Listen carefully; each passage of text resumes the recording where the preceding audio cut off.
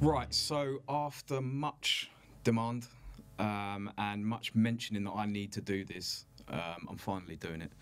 This is the first episode of the Macrodesiac podcast. What you can expect from this is me talking to you, ranting, probably swearing quite a lot, but actually bringing quite good value as well, I would hope, and actually value that you can make money from, or just to explore a few more ideas about the global economy, about trading, financial markets, investing, whatever you want to take from it. That's what I'm going to try and give you. Alongside me, I will have quite a few different guests on from different disciplines. So it might be, in politics, could be someone from a bank, finance, whatever. We're gonna test it out and see how much value we can provide. But really, yeah, it's been something that I have wanted to do for a long time. And it is going to complement the membership, but it will be totally free. But I think that podcasts are a great way to really get information into your brains. Because obviously, if you're reading something all the time, you might not take that information in. Some people learn in different ways. Some people take in information in different ways. And I think that if you are a member of Macrodesiac, and listening to this podcast, things are really going to become solidified for you.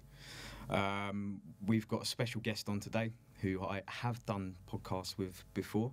That is Mr. Adam Webb. And if you don't know about him, he used to be a market maker and trader at Goldman's. But now he's been independent for a fairly long time. And he still market makes in the energy markets, in options and futures. And he's unbelievably well educated. I think he's got a pure maths degree from LSE. He just knows everything about markets. He does live and breathe the markets, and I personally have learnt a lot from him. He does like to shout at people on Twitter a lot of the time, but obviously very well founded for very well founded reasons, because there are so many bellends on Twitter, me not included, of course. But let's introduce Adam, and we'll get this conversation going. We'll really try and knuckle down into some deeper concepts and make them understandable for those who may not be the initiated to them. I know I'm certainly not part of the initiated to some of these concepts that he goes into. But we're going to have a look, firstly, at the macro environment for the next 3 months. I produced a few different investment cases last week for Macrodesiac members for Q4 and Q1 going forward. We're going to talk a bit about the VIX, and Adam is going to bring in quite a few of his different ideas there. Going to go into natgas, and then we're going to delve into a little bit about what he does at Macrohedged, which is his service for retail and professional traders that he provides. And then we're going to ask him a few different questions with regards to what are the best lessons for retail traders to take away, to develop and to become more knowledgeable about the markets and to actually make some money, since 90% of people don't make money as a retail trader. So let's welcome Adam. Here he is. Adam, how you doing? Just talking off camera that this is the first podcast that we have done since March, and it just seems like yesterday that we did those other two. The first being the market making one, and the second the cost of trading. Yeah, I think as well they're quite popular. They still generate quite a few questions. I think a lot of people kind of squashed quite a few myths, didn't it? So they've been popular ones. No, absolutely.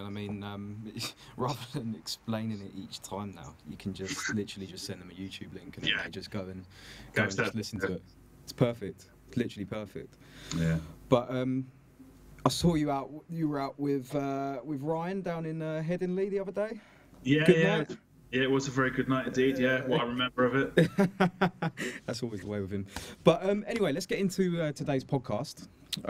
And something that I have been talking about with Macrodesiac members over the last week or so are a couple of investment cases for the next, say, 3 to 6 months, Q4, Q1. I just want to have a bit of a discussion and a chat about what your thoughts are on the macro environment over the next 3 months. We're coming into autumn now, and generally that tends to be, where volatility picks up and a few things start to really happen. So what's your take on it?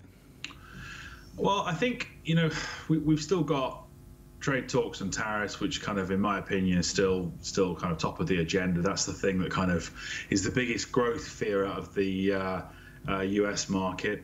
I think be quite interesting as well is the impact of Hurricane Dorian on US GDP, because that always has this kind of delayed knock-on effect. And you have to remember as well, is with the Fed kind of constantly saying that they are now data-driven, 0.1%, even 0.2% off any number.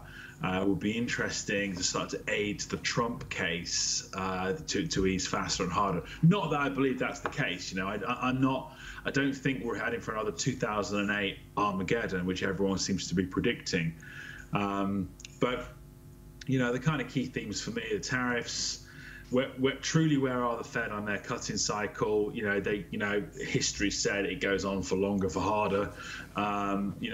Where is the US business cycle? Has everyone already overdone this? New president of the ECB, and how will this affect ECB policy? Do they want to come out punching?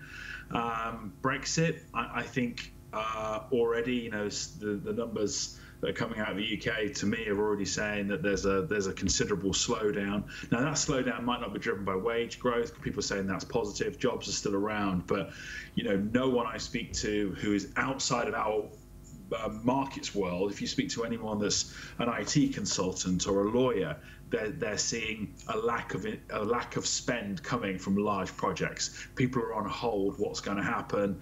I know some friends that work for a large airline that's big in holidays, and they're saying they're really seeing a massive decline, post Brexit now. People believe it's going to happen, which I think will have some interesting influences. I don't believe we're in some sort of kind of Armageddon type event, which a lot of people kind of started saying was going to happen, from a rate rise in December last year to where we are now.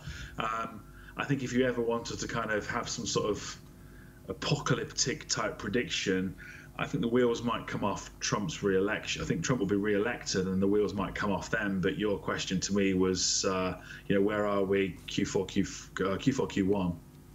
Yeah, no, absolutely. I mean, I think there's been a lot of talk about the inverted yield curve, the 210 spread, for example. But what people... It's really, really strange, because they always add the recessionary periods over that chart, right? But then they're predicting recession based on the fact that the 210 spread is inverted.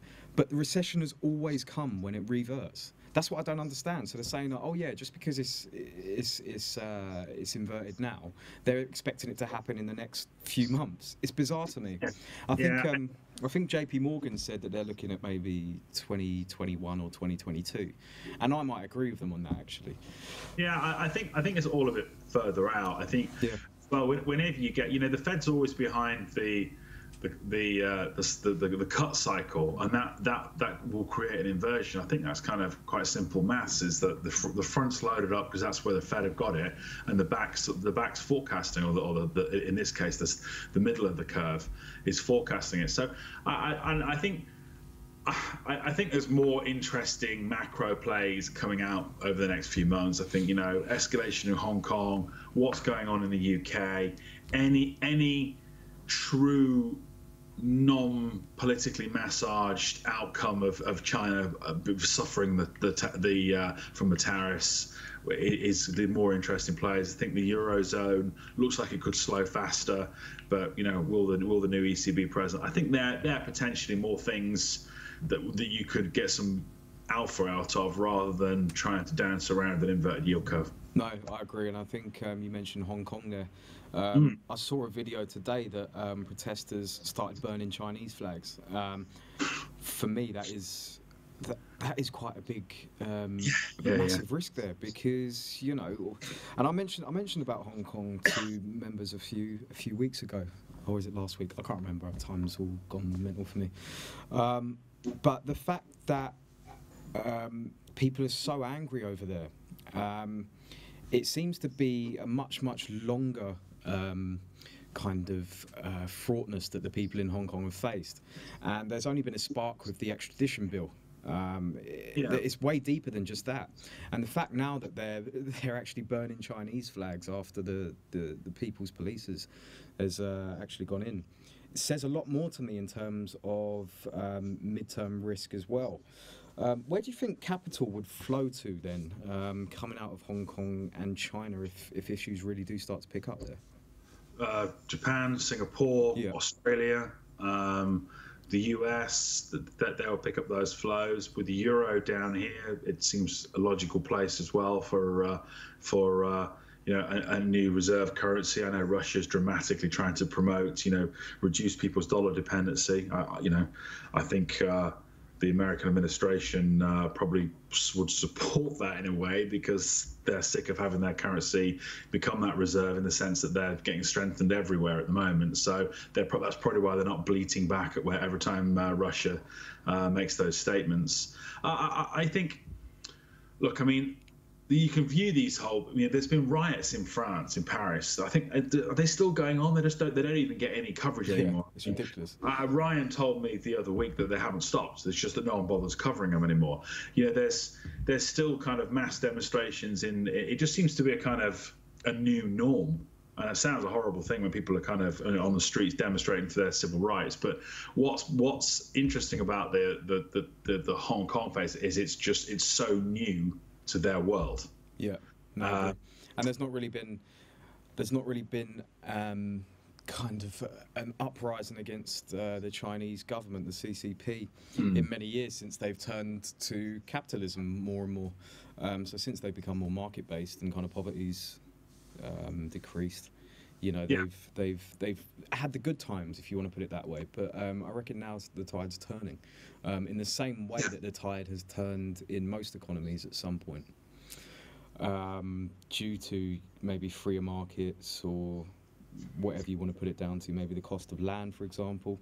But I think but these markets are still growing dramatically. We always kind of look at these, whereas we look at GDP in Germany and France, flat to negative. Portugal still negative.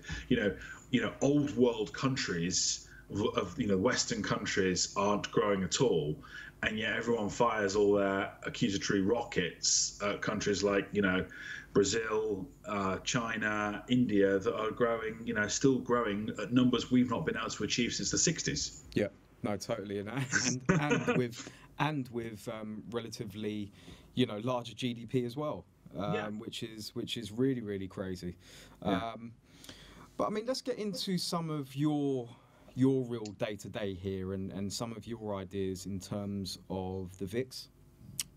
And in terms of VIX skew, because I know this is something that you wanted to talk about specifically.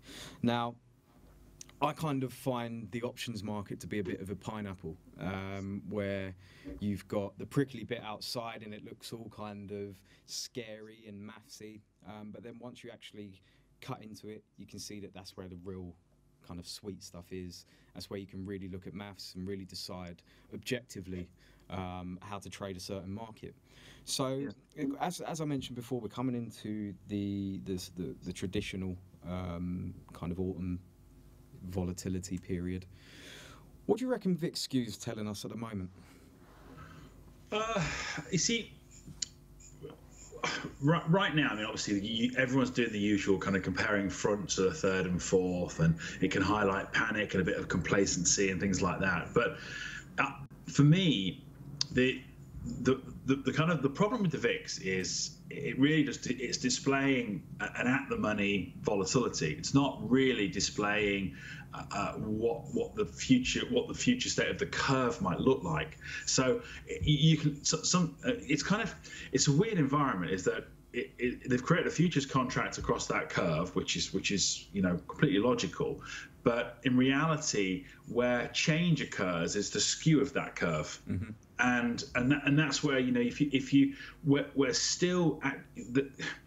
there's still actually quite a large forecast of a considerable downturn getting priced into the ES the whole time. So the VIX skew is showing that's something that would happen. But I actually think that the VIX itself still, still can, every single time we rally, it gets compressed. The people then start looking out 3 or 4 months out in the calendar, but they're only looking at a kind of minute data point of that. Whereas in reality, to give you a kind of example of that is, if you were looking at a 4-month out VIX, which is the at the money, it's the at the money of where the 4-month contract would be. So let's say it's December. So you're looking at a kind of, where's deck? So you're looking at around 29.30. Yeah.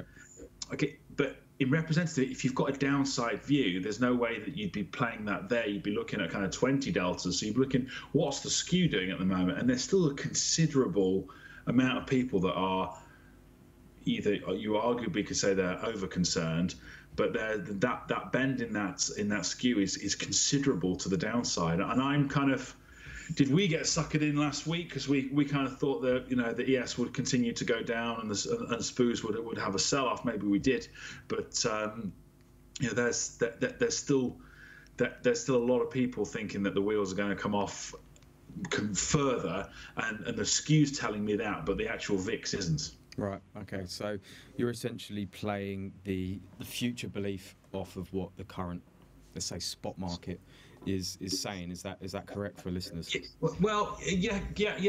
Is that you've got, so the VIX will have, so it's wherever the at the money is. What I mean by the at the money is where the current price is. So it's usually the lowest point of volatility, and as you look across the curve, it's just looking at the lowest point of volatility of at the money.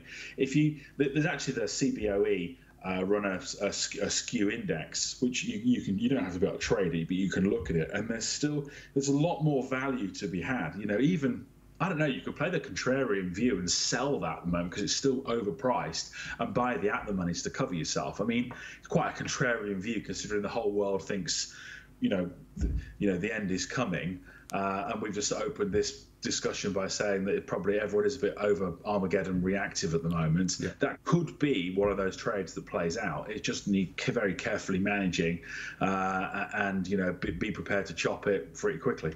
Yeah. So your view then is really to be almost selling this fear, or being against those who are way too fearful at the moment. Is that a correct thing to say?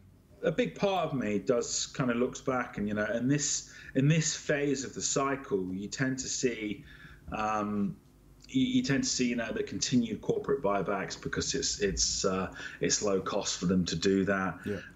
You do start to see a little bit of forced investment. I exclude the UK and Europe out of that. I'm talking about the US right now. And you see, this part of the cycle does seem to kind of show a little bit more of an uptick before the final squirt until it kind of collapses off. But I wouldn't be surprised to see kind of 3,100, 3,050, touched in this quarter, and then we started to see the Q1 come off. By which time the trade we just talked about would have paid off incredibly handsomely because everyone's panicked about that downside. I think all of Trump's panic news is in, and he's losing that, the 50 handles movement every single time, or 1.5% on the VIX, and people are just looking at data, and the U.S. economy still appears incredibly strong. I mean, you look right now, December Eurodollars is still pricing another 50 points between now and December. I mean, we tell them the Fed's going to cut another 50 basis points between now and their December meeting. Yeah, I mean, it's a bit crazy, isn't it? Because in my view, it doesn't make sense to me that an economy that can't survive on 3-4% rates, why would you expect the market to go up on any kind of fundamental basis if you're just cutting interest rates? If an economy can't survive at higher rates, then there's clearly something very, very broken. And it doesn't make sense to me that Trump is promoting this idea of lowering the base rate to be able to to give that slack to the economy and to actual businesses, etc. Because it means that they're in trouble. It doesn't mean that they're doing well. If you have to cut rates, there's clearly some kind of issue. Yeah, I mean, we are in a world of political grandstanding now, where and finance to the most part was kind of had some sort of autonomy, and now we're seeing the words of the administration really kind of feathering the nest, or even starting to build the outer frame of their 2020 nest. Now, if the Fed were late, which they usually are, any of the guys, the bond guys that you will talk to, they'll always say they're late into the movement always. That, is he preempting the fact that he's inherited a very late cycle economy, which for the first 3 or 4 years of any presidency, you look like a superhero, you can do no wrong, and then the wheels come off super quick. So is he preempting that so they can get the election? I still think the trade of our lifetime after his re-election in 2020.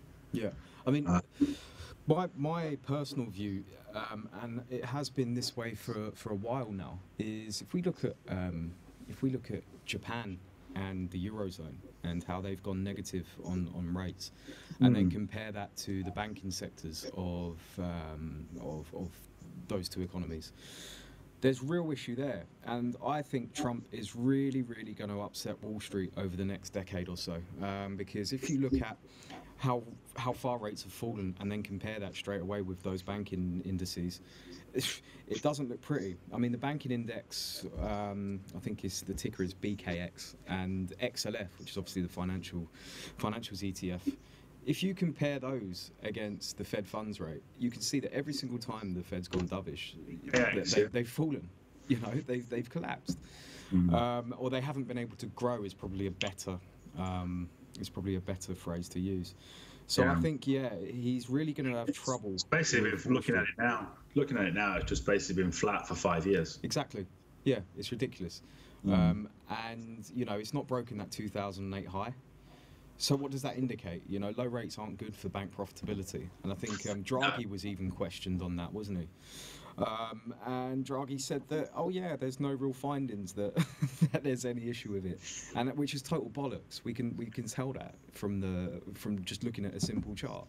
Yeah, I would certainly say we're living in a world now where that there's so much fear of people's over-leveraged capacity.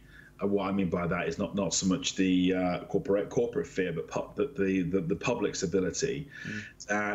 We've started to create these new normalized terms. You could argue, if this had happened in the 70s, just as an example, in the UK or even in the US, that they probably would have forced overpayments on mortgages. And what we do now is we don't do that. So people are living in these crazy, 1.5%, or they're on base rate plus 0.5% deals, which they've been on, and they're then living to those new means. Yeah. So when central banks stress test for everything, the entire economy, they look at it and they say, actually now 0.5% from 1% to 1.5 is crippling, because it's got that same impact that was have through the 80s, where someone go from 8% to 9%. It's just we've become, every single time they kind of reinflate the tent, so to speak. It's just more and more weight bears down on it, and that's there is no more gap. There's no air pocket anymore for anyone to go into. Yeah, no, absolutely. And talking about kind of over leverage, one thing that I haven't seen mentioned recently is actually housing, considering 2008 was purely based on housing. Now, I think the US now has the highest outstanding mortgage debt on record. I think it's like $9.405 trillion or something like that. I was looking at data the other day for new housing permits, and they're starting to tick down again. And also, remember, you've got outstanding credit card debt. So I think you're absolutely right in terms of people just think that 1% or 2% is just normal, when really no, it's not. It's just purely misallocated capital. Yeah.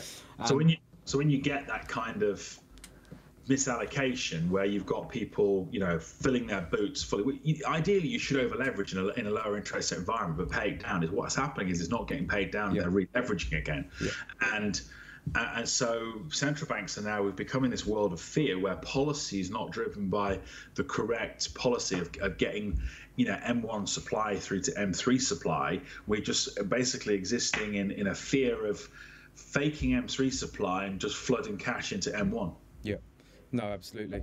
I think it's going to be a really, really tough time, especially for those who don't own any assets whatsoever. Because, I mean, central banks are looking at CPI inflation, and they do not look at anything to do with asset prices, really. I mean, where's the inflation? It's purely in assets. And that's purely due to, risk premium compression and low rates as an outcome of that. It just doesn't make sense to me as to why people focus so heavily on politics and politicians and never on central banks, because central banks are the real people that are causing, wealth inequality, if people want to put it that way. Yeah, but I think what happens is that they kind of the shit's pushed under the carpet constantly, and then when something bad does finally occur, all the shit's dragged out the carpet and lobbed at that problem as well. And so the kind of same thing that happened in the 2008 global financial crisis. There's a load of other things. The housing market, arguably the trigger, but then loads of other shit all came out. There was just everything, PPI insurance, everyone locked everything. The regulators were busy for a decade. And what will happen is once this 2020, end of 2020 pop comes, every piece of dry shit under the carpet will come out and get lobbed at that problem, and they'll hide the real fact again. They would have solved a load of superficial problems. But that, and I think the problem is many a person's gone bankrupt trying to predict this. You could argue that, 2016, a lot of people were shorting it, saying, we're late cycle, now it's got to come in. And here we are, 2019, not far off the highs for everything. And I just, I've kind of stopped. I do genuinely believe wheels will come off after the next election, but I've just kind of stopped trying to think more than a quarter, because it hurts your head. Yeah, no, I agree. I mean, I've not really looked at the year since March, when I made the shittest call ever, and it went up by about 100 handles. I think you're absolutely right. It's either day to day now, or quarter to quarter, if you want to put it that way. And I rarely look at the US that much, the US indices that much anyway, because they're just getting the offer lifted non-stop, and it's just you're getting the offer lifted non-stop when you make a call that it's going to go to the downside. So maybe it's just my bad luck, but I'll stop looking at it in that fashion, and look more at the bigger picture and what the data is telling me in terms of more what the macro data is telling me for more micro assets, if you want to put it that way.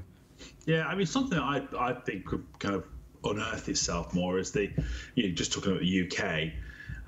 There's obviously the British government's fascination with the artificial propping of property prices in the UK. I agree. As many of your listeners might be from all over the world, is that we were indoctrinated to become home buyers after the Second World War, and that's the best return of assets, and that's how basically the government can control credit. And the reality is, if you can flip a few houses now and again, but if you actually over a long period of time, they'll never get anywhere near even deposit rates. And be interesting to see in a post-Brexit environment, in an environment where interest rates could continue to fall in the UK, where recession is inevitable post that event, how they react, how the housing market reacts when there's areas outside the ripple effect of London that haven't seen the rise yet. You can still, in the northern parts of England, you can still pick up terrace houses for 50 or 60k and still rent them out. So for the same £500-600 a month. So that the change, it's really, really strange. £120,000 property in the outskirts of a city, not London, you'll still get the £500-600 a month, but so will a 50 grand house. There's this, everyone afford that.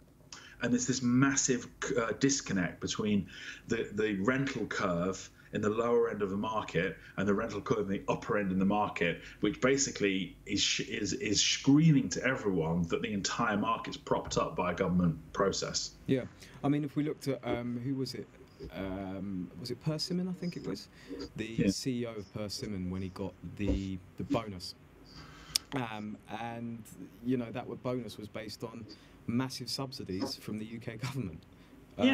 it makes no sense to me why house builders should be receiving so many subsidies. But I guess it's down to the fact that people think that the housing market, I think globally maybe, the problems with the housing market globally will be solved by more houses, whereas in the UK we have more houses than we have households.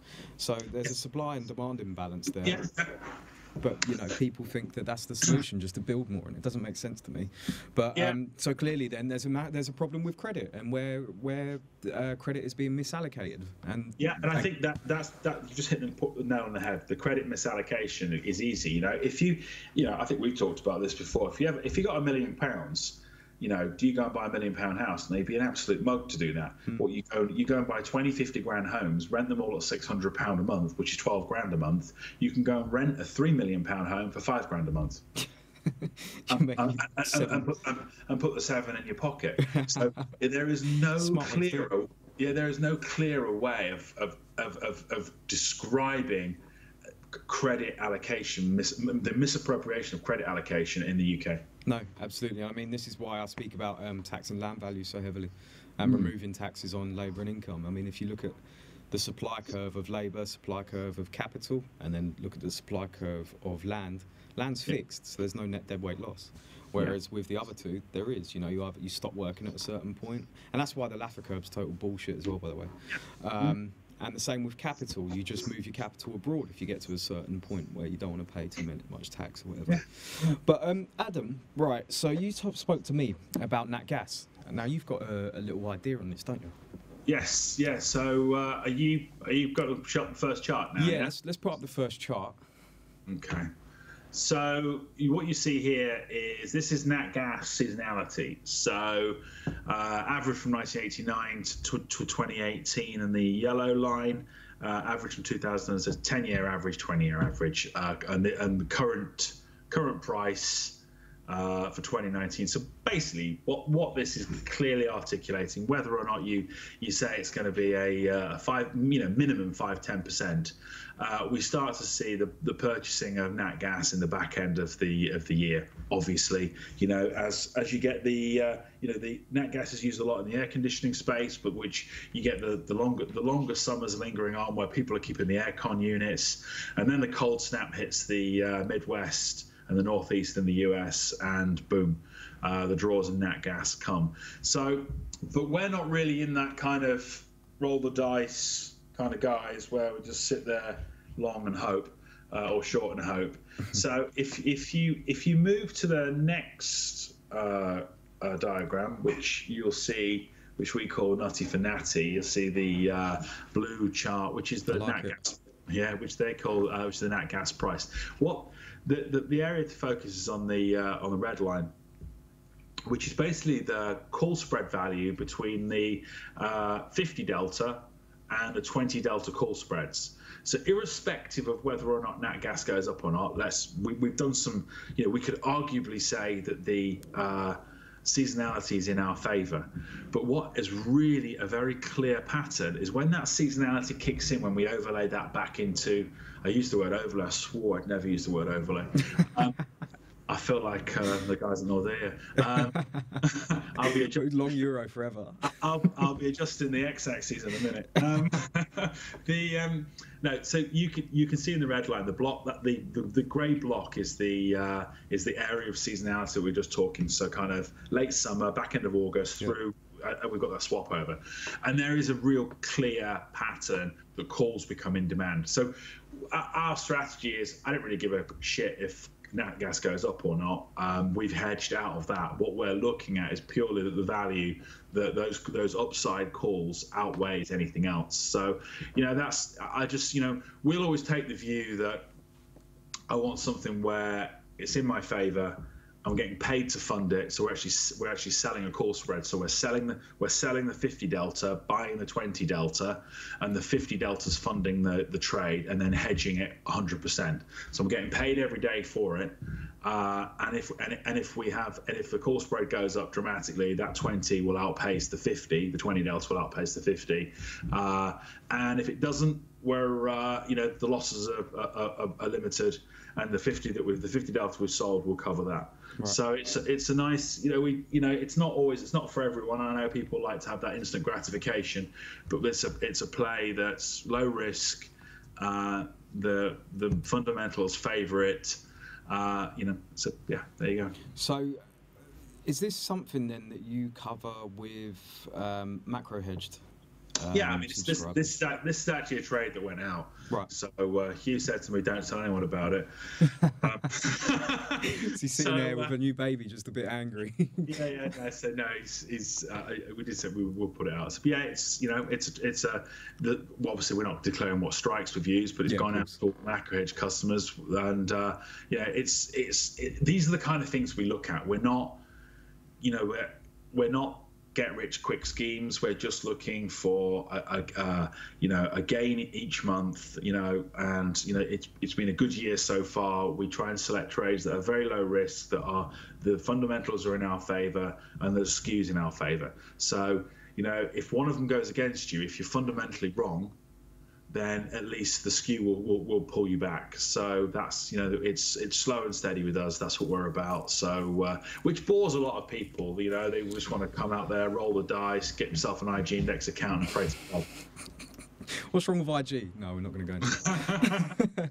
But so who would you say that Macrohedged is for? I mean, I say Macrodesiac is for anyone. And then anyone who then just wants to bombard me with the most basic of questions, I say, well, use Google, because I feel like if you're not open to learning yourself alongside someone guiding you, then you're not going to get anywhere in this business. I mean, I've pretty much been self-taught with the help of people like yourself, older people in the game, people that have been around for a long time, and people that have done it. So who would you say that Macrohedged is for? Who's your target client? I think it's a really good question. That is, our target market on the option side is purely, we would if anyone says what's the minimum amount to kind of put a trade on, we say one unit is 25 grand in the account, so it kind of rules out a lot of people. Yeah. And that's not because of any kind of form of arrogance or anything. It's just you've got to move yourself away from that kind of dice rolling mechanism. So this kind of, it's a difficult question to answer. So number one is, you do find that the guys that maybe not have so much capital are so willing to learn, and they're literally busting their ass to. They put themselves on our course we've just recently done. They want to learn everything they possibly can, and they are so studious. And I know eventually that they'll do really well because they're not interested in a quick win. And then you've got people that we've got customers that are very well funded. We've got customers that literally are head in our hands when we put the trade out because you just whack it. There's such a big variance, but I would say it's certainly not our options offering. Our intelligence offering is certainly not for anyone that's kind of in for a kind of in and out for during the day. We set up the directional thing, which is a subset of the ideas, but purely for the kind of forex and ups and downs guys. But you can already see the difference in the profit. I look at it to myself, one's up 66% on the year, the other one's up like 12%. Yeah. I mean, it's just, and what I find amazing is why aren't more people coming and saying, holy shit, I'm watching everything you're doing. I just realized we're just rolling the dice in that space. We need to move over to this space. But it doesn't happen because I think people like the fun of gambling. They like the excitement, don't they? And I mean, this is... I mean, it's 21st century, pub betting, and where people would stand outside Ladbrokes in the late 90s, or race down there at lunchtime, or it's become the white collar game, isn't it? Yeah, no, absolutely. I don't think brokers have helped. I mean, we've gone into this before, but this is one of the reasons why I focus pretty much 95% of my time on research. I don't look at charts that much. If you look at a chart, you can say, you can flip a coin and say which direction it's going to go in. But if you actually have the backing of what is actually going on in the wider economy, or even if you want to go a little bit more micro, you always have that edge because you can discern what is bullshit and what is actually, you know, pushing markets around. Obviously, for execution, I look at technicals and stuff like that. But intraday stuff, I can't do it. I can't do it anymore. Like, you know, I've gone 3-4 months at a time where it's been fantastic, and then you get another 5 months where you're just like, oh fuck, this isn't working out. Yeah. So it's so much better just to look at the longer term, quarter to quarter, maybe 6 months that far ahead, and then just adjust risk and see how you're doing.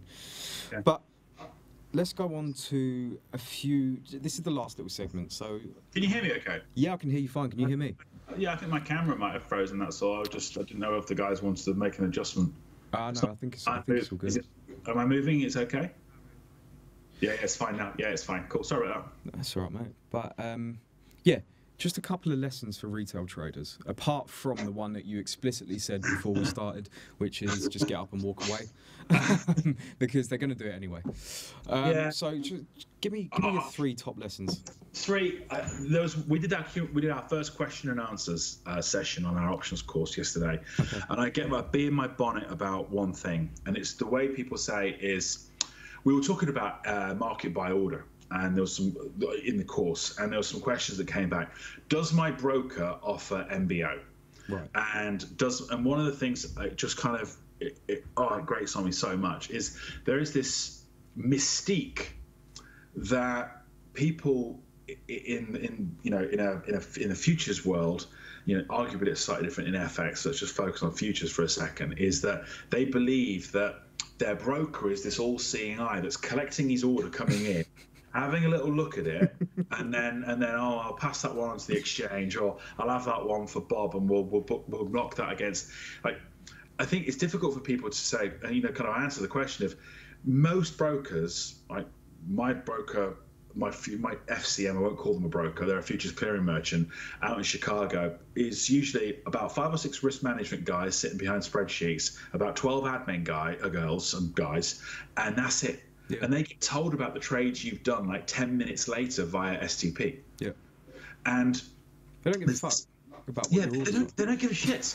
they just, there's this mystique that goes around that they are kind of, they exist as some sort of controller of our environment. It's not. So my answer to the question was, you know, he said, does a broker offer an MBO? And I said, it's largely irrelevant. There are 2 decisions you need to make. Is one, what software are you going to use? Because the routing connectors are what will define what access you have to the market. CQG, TT, LMAX, Option City, CTS, whatever the names are. Yeah. And then the broker is just a custodian of your risk and your statement producer. And the exchange stands in the middle looking after your money. And I think that's if retail don't understand that basic of what they are and where they fit, then fucking stop. Yeah, no, absolutely. I think one of the big things, and as you just mentioned, is understanding what you're actually doing and the components of the market. Because if you don't understand that, then how are you going to be able to understand anything that's going on? If you don't understand where your money is sitting and what happens to your order, literally just close your account down now, because you've not done the adequate research at all. And I think that's what, and other people say, oh, it doesn't really matter, I'm just kind of looking on this chart here and pressing buy and praying. Well, if it wasn't, I mean, if it wasn't till the 21st century, we'd be opening shops on high streets all across the UK, all across Europe, and all across America, and we would be pulling out those roulette wheel terminals and just putting in MT4 trader terminals, and letting everyone basically smoke crack next to those. So that's all basically all that's happened different. Yeah, no, absolutely. That's what was happening in the early noughties and the 90s. That's where everyone went to go and kind of exercise their gambling exertion. After then there was the poker boom, and all that's happened is it's just moving on. It's just kind of cool gambling, and the reality is they've got no concept of any downstream or upstream connection awareness. No, absolutely.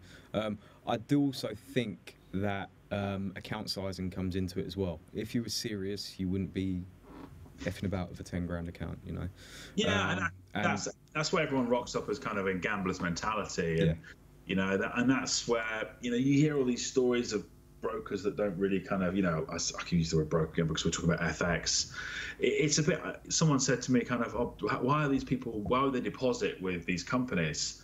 And I say, do you check the creditworthiness of Bet365 before you lob 500 quid into them? It's like, no, never. It's like that's the mentality. It's not like us where, I would ensure that the capital adequacy of my FCM is always covered to make sure, and any excess liquidity I'll pull and put to a different custodian. Yeah. Why? Because it's my business. Yeah. No, exactly. If I fancy a bet and I love 500 quid in Bet365, do I check their P&L before I do it? No, I don't give a toss. No. And that's how people see trading. Yeah, I mean it is one of those things where it's not gambling. It's a business if you do it the correct way, and I think a lot of people just don't get that, and it's crazy. A lot do. We've got of course, a big spectrum. We've got some customers that kind of are into the absolute weeds. If anything, overthinking. I'd much rather them be like that than the kind of rolling the MT4 dice. So kind of to give people kind of respect, they do it.